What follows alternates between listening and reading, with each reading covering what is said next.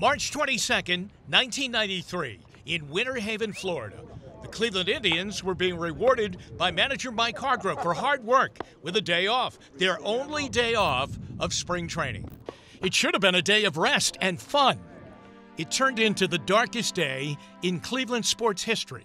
It was the day 2 Indians pitchers were killed and 1 other was critically injured, the result of a horrific boating accident.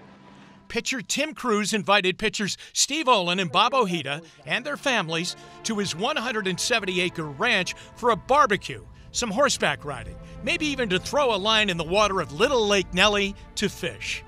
That evening, Cruz took Olin and Ojeda out onto the lake to look for gators.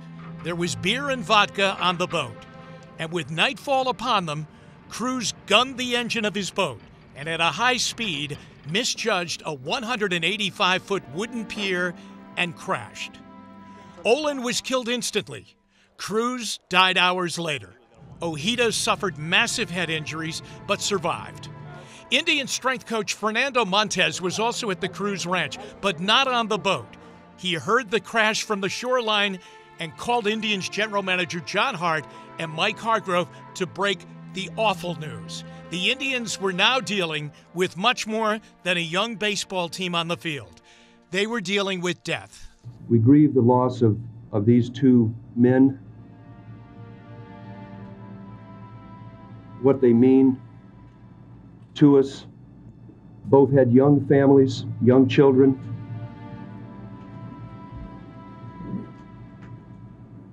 As an organization,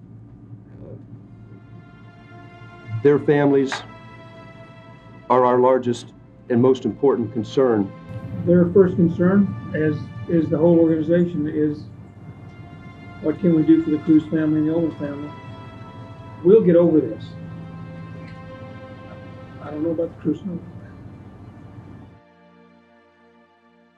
Daylight came the next day. The accident scene was very specific. There was the boat, the pier, there was blood, and there were also families destroyed. Steve Olin was survived by his wife Patty, a 3-year-old, and 7-month-old twins. Tim Cruz left his wife Lori and 3 children. And the Indians were left numb back in Winter Haven. Could they even get back to playing baseball? Players drifted back into camp. They were 2 weeks away from heading north for the 162-game season, but it wasn't going to be easy. I'm not feeling with it very well at all. He was, not even baseball related. He was my best friend. He was the best man at my wedding. And the reason I am where I am today is because of him. As sad as it is, it's something that matures you as a person, helps you deal with the facts of life. It's going to keep our team more together, and love each other more, and we're going to play hard, to try to win this year. Steve and Tim would want us to be strong for them, and we just have to play hard, and hopefully we'll see what happens this year. The Indians were now in the news every day, and every day brought Winter Haven another sad chapter. One afternoon, Olin's wife Patty appeared in front of the media. I know that he would not want me to just sit, because he wouldn't want anybody to. So I'm just going to tell them that what a great daddy he was, and what a great husband he was. And I have, tapes. I'm not going to let his spirit die. Midweek, the Indians organized a memorial service for the victims. Every major league team that trained in Florida sent representatives. A Garth Brooks song, The Dance, played in a teary-eyed auditorium. I could have missed the pain, but I'd have had to miss the dance. The baseball season came, and in Cleveland and everywhere else the Indians played that year, there were moments of silence for their loss.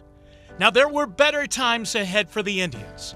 Their new ballpark opened in 1994, and all of their young talent blossomed to become great players. They were big-time winners. But even on their greatest night since the 50s, the night they clinched the Central Division at a roaring Jacobs Field, as they gathered in center field to raise their championship flag, and the Garth Brooks song, "The Dance," played again. The Indians were in tears, remembering their teammates who weren't there. The conclusion to the story was Tim Cruz was legally intoxicated driving the boat. 2 families were left without a husband and father.